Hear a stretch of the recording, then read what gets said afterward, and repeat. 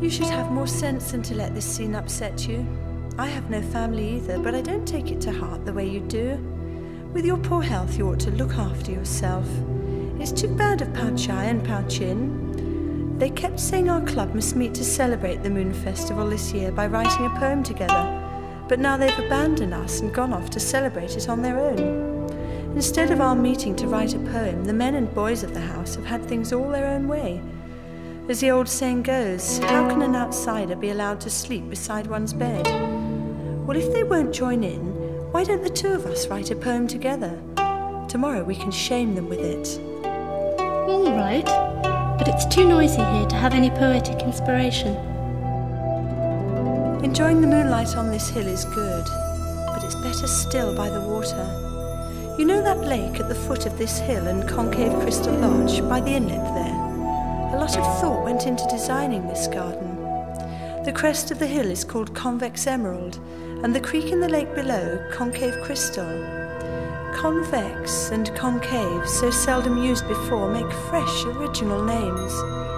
And these two places, one above, one below, one bright, one dark, one hill, one water, seem specially designed for enjoying the moonlight. Those who like to look at the moon from a height can come here. Those who prefer to see its reflection in water can go there. To tell you the truth, I'm the one who suggested both names. It was when we proposed names for places which hadn't yet been given any and marked their localities. They were taken to the palace and shown to elder sister, who sent them to uncle, and he was delighted. He said if only he'd known, he'd have asked us girls to help with the names, and he accepted them all without changing a word. Well, let's go to Concave Crystal Lodge. So they're asleep. Good. Let's enjoy the water and moonlight under this awning. What fun it would be to drink now in a boat on the lake. If we were at my home, I'd take a boat out. As the ancients often said, what enjoyment can there be if everything is perfect? To my mind, this is quite good enough. It's only natural for men to hanker for more. Didn't the old people often say, the poor think the rich have all their heart's desire? Try to disabuse them, and they won't believe you, unless they grow rich themselves. Take the two of us, for instance. Although we've lost our parents, we're living in luxury, yet we have a lot to upset us. We aren't the only ones. Even their ladyships, Pao Yu, Tan Chun, and the others, can't have their way in everything, big and small, even if they have good reason for wanting something. That applies to everyone, especially girls like us, who are living with other families, not our own. Well, enough of this idle talk. Let's get on with our poem. Their ladyships are in high spirits today. This fluting is pleasant and should give us inspiration.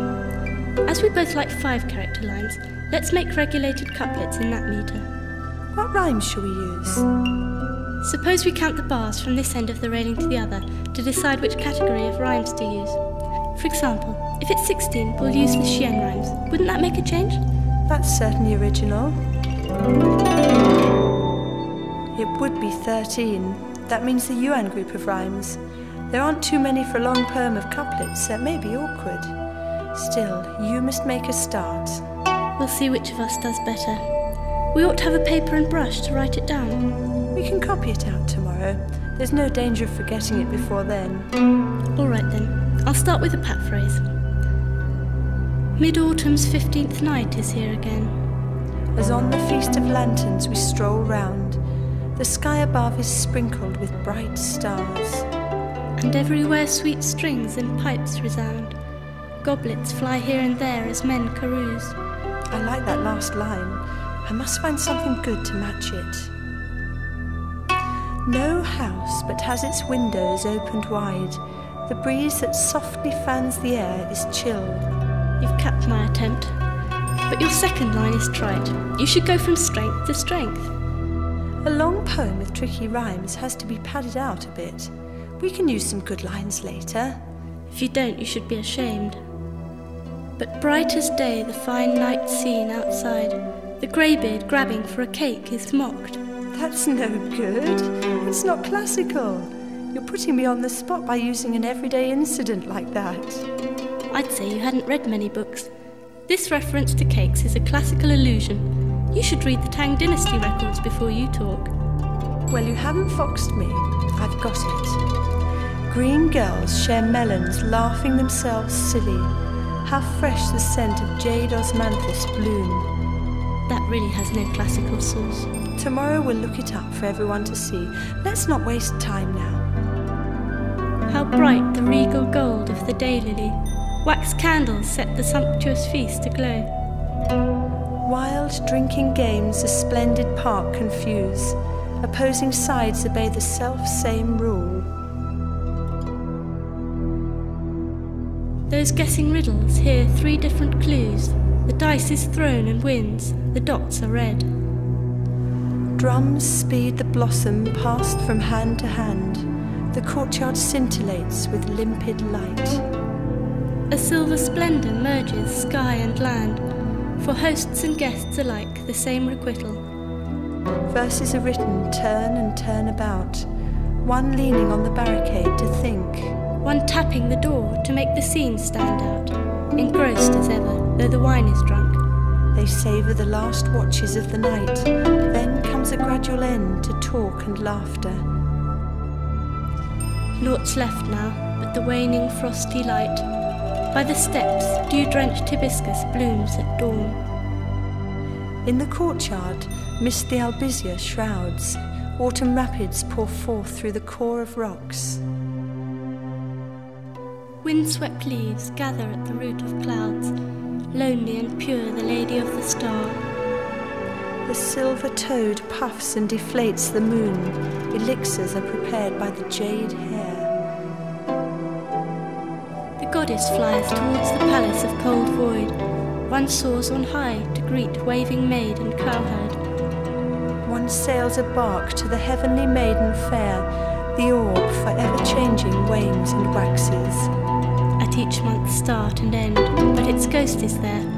Clepsydra's water is well nigh run dry. Look there, that looks like a man in the dark.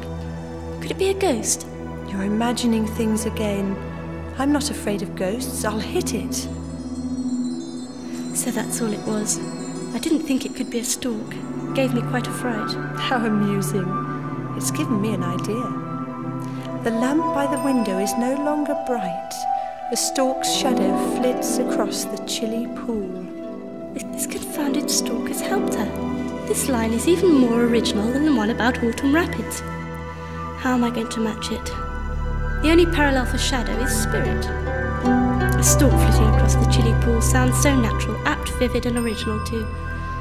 I shall have to give up. We can find something if we both think hard, or else leave it until tomorrow. You needn't gloat, I've got it. Listen. The poet's spirit is buried in cold moonlight.